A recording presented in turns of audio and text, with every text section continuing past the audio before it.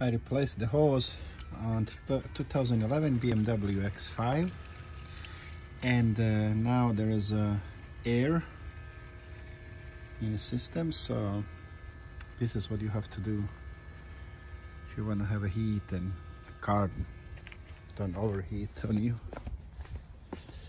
So first thing you do, just have ignition on,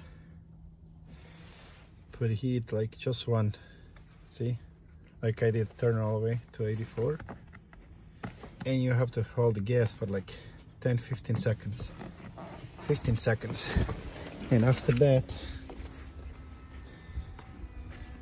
you can hear electric pump.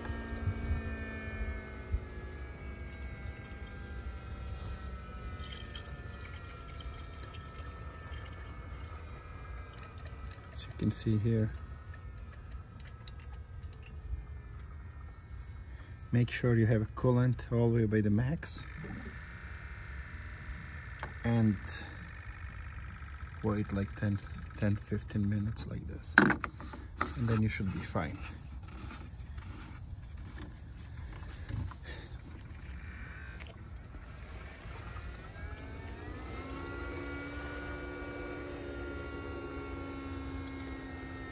You can hear the pump working. This is just for electric pump. It's pretty much same on X3 and other BMWs. Piece of crap of BMWs.